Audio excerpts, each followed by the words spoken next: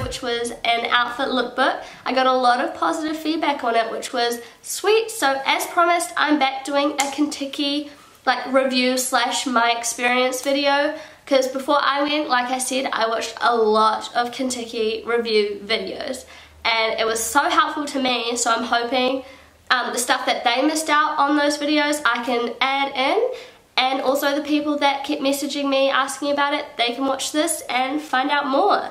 And yeah, look at this. I'm in my new room. So yeah, I moved up to Auckland and I'm super happy about it. Let's get into the video.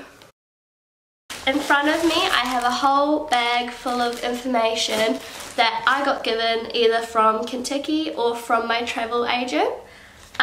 So basically this book I picked up from the travel agent. This was before I even booked my Contiki. I just went in one day and it's the Europe, that's not going to focus, but it's the Europe summer Contikis, and obviously I did mine in winter, but it was still in this book, so it's fine. So mine was called the Western Quest, and this one went to, so it started off in London, then it went to France, or Paris, and then it went to little places. Like the three main places were Barcelona, Paris, and San Sebastian. Oh my gosh, that's so bad, my memory's so bad. And I really liked mine. I should have probably established that from the start. But mine was 9 days, 3 countries, and it says here it was $1,495, but on this little piece of paper that all my information is on, it says I paid $1,279. So that, just to clarify now, when you book your Contiki, you're paying for your accommodation with Contiki, which is usually like a 3 to a room situation, your breakfast, and like the bus, so like the travel. You're not paying for flights, you're not paying for meals other than breakfast. Some are included, it depends. Like you can also book extra, what are they called? They're called like add-ons or something, which my add-ons was like a cabaret dinner and a show, I think. Far out, hold up, let me just look back. So my add-ons were a cabaret dinner, and then we went to like a, it was called like Marilyn Rouge, Marilyn Rouge, and it was like a show, which was super cool, but all of us were so tired that day, so like me and the person next to me like had to eat ice that was in the champagne bucket to like stay awake, which was so bad. And the other one was in Spain. It was like we ate dinner and they were like doing some Spanish dancing, which was really cool. But yeah, basically when you go into a travel agent, or if you decide to do it online, wouldn't recommend, but I do know people that did it and it worked out for them, so it's up to you. And can we just clarify that I literally booked my Contiki less than a month before I left. Like, that is not normal. Usually people that do their Contikis have booked like, I'd say half a year or something before they go, because they want to save up money obviously. But I just like, I worked all summer and I was like, okay, I need to go travel before I start work again. So that's what I did, and I do not regret it at all. That's explaining what the Contiki covers, which was a question I got asked a lot. So remember, when you're booking it, that you still need to cover spending money. I would allow about $100 a day. That's like maximum, I would say, like unless you're a shopaholic like me. But that doesn't include the add-ons, because the add-ons could be like ranging from 20 euros to about 100 euros. And also when I did book my Contiki, they just gave me this book, which like, because I had about 5 days in London by myself before I started my Contiki, so this is just like the book they gave me for sightseeing, and there's some good deals in here, I tell you. And also you get your little I realised these were in here. Oh. So basically, the night before your Contiki, you have a meeting in the Contiki Lounge, which is based in London. And down there's this really cool free photo booth. So that's one of those photos there. I didn't even know that was there. That's so cute. I'm gonna put that away. These are so handy. Like, I kept like all my flights, all of my hotel details and all of that in this get one. And then this is what Contiki gives you. So you'll get given one of these. Do not lose it. I'm pretty sure if you lose it it's fine, but just try not to lose it. It's a hassle.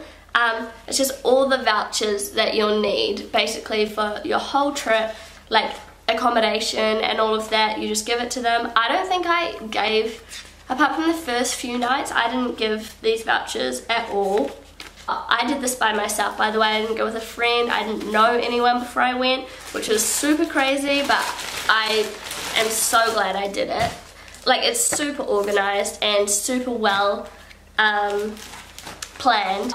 Basically, if you are wanting to travel by yourself but like are really not good at it, like me, like, I mean, yes, I could book my own hotels, my own flights and everything, but I just felt so much more relaxed and like less anxious knowing that it was all sorted and I had a number to call if anything went wrong. I just had to show up to the airport on time, show up to the Contiki on time, go to the right place, but all of that information is there. So if you want to travel by yourself but you're not confident yet at it, then definitely go with Contiki. Now I'm just going to go into a few questions I was asked. I also actually made a blog post on my Contiki, so I'll link that down below.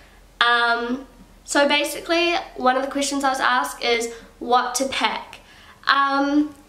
It really depends on the Contiki. Like, I heard there's some camping Contikis and obviously that would be completely different. But the first thing that I forgot to pack and had to buy was a towel. Like, apparently it said it on the packing list, never saw it at all. So yeah, I had to like rent a towel at every hotel, every like place we stayed at. Pack a lot of underwear because some places you'll stay at do not do washing, and it was also winter for us, so like it took longer to dry stuff. So just make sure you have a lot of underwear and you'll feel more, you'll feel better. Also, like, I did a winter Contiki, so obviously warm clothes.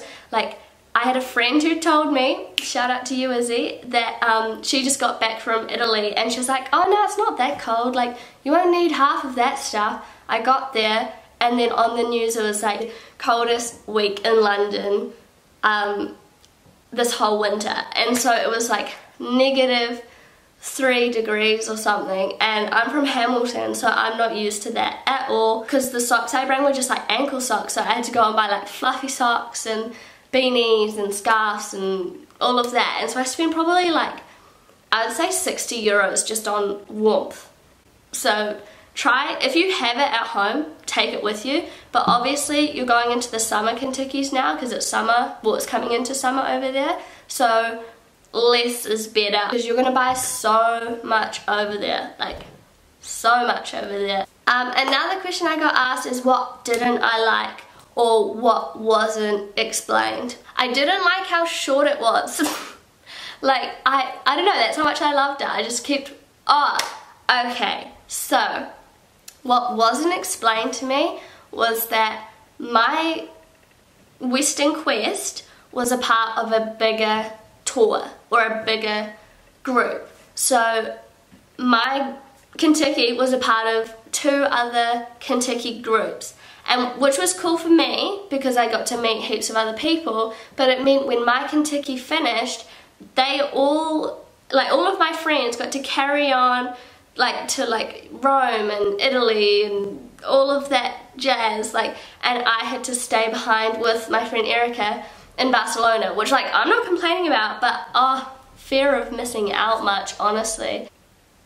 I don't know, yeah, I wish that was explained to me because I either would have booked the longer one or I would have chose a different one because, honestly, I don't know how else to explain that feeling.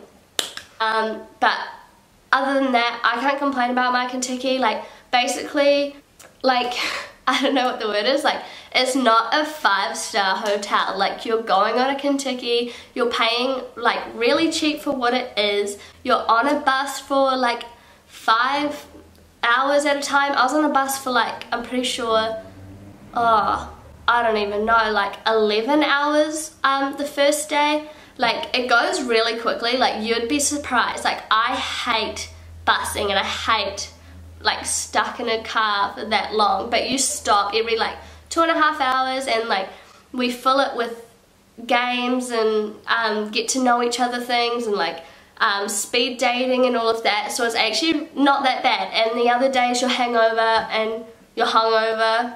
and you're sleeping anyway. So like, honestly, it goes so quickly. The rooms, like, don't expect much from them. Like, some are so good, like, so good. And there's a common room downstairs with, like, heaps of stuff to do. But other rooms, okay, our room in Paris, that was probably really shitty. But then San Sebastian was, like, ridiculously good. So just expect the worst and you could get the best, but you could also be stuck with the worst. But you're on a Contiki and you're traveling, so like, don't complain. Just like a tip would be, do everything. Like, do not, one night if you're feeling like a little bit tired from going out the night before, go out, have fun, because honestly, when you're on that plane ride coming home, you're gonna regret that you did not go out and have fun in Barcelona or Paris or whatever. Like, honestly, I went out every night, well, not every night, but like majority of my nights, and a lot of people didn't. And I don't know, I feel like one of my friends said they regretted it, but others were like, oh my god, like they were sick, to be fair. But just don't regret anything, do everything and have fun. Like, okay, I don't know how to put this. Like, yes, drink and party, but just remember you are stuck on a bus the next day for like 5 or 6 hours. So if you're not good at being hungover, I don't think anyone's good at being hungover, but if you like vomit heaps, try and like keep that in the back of your mind when you're out, because honestly the next day you're gonna hate your life. Like, we had one guy that, because there's little plastic bags that you have to vomit in, and no one else likes hearing vomit on that bus, and just try not to. Please try not to vomit. There are a lot of pickpocketers and a lot of bad people in the club. I don't know how else to put it. Like, they'll sneak things into your drinks and they'll like try and take your stuff. So just be really cautious, because New Zealanders are not used to it at all. Like, you don't really get that over here. Like, you don't get pickpocketers, but over there it's so common. Like, Paris is full of them, and so is Spain. So just be careful, because you don't want your stuff getting taken on your first day of your Contiki. Like, that would suck.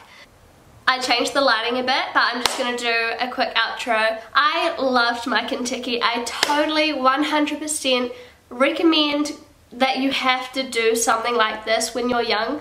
And if it's going by yourself or with a good mate, I definitely recommend doing it. I met so many amazing people on the trip. I still talk to quite a few of them, and obviously more like less occasionally, but oh my goodness, like, it was the coolest trip, and I want everyone to do one, because they don't understand until they actually come back from one how cool it was, and how, like, I don't know, like, yes, you're saving maybe for a phone or something, but you can't put a price on travel. Well, you can, but like, the experience you get from it and the things you learn, like, I learned so much about myself and like everything. Like, just do one and you'll meet the coolest people.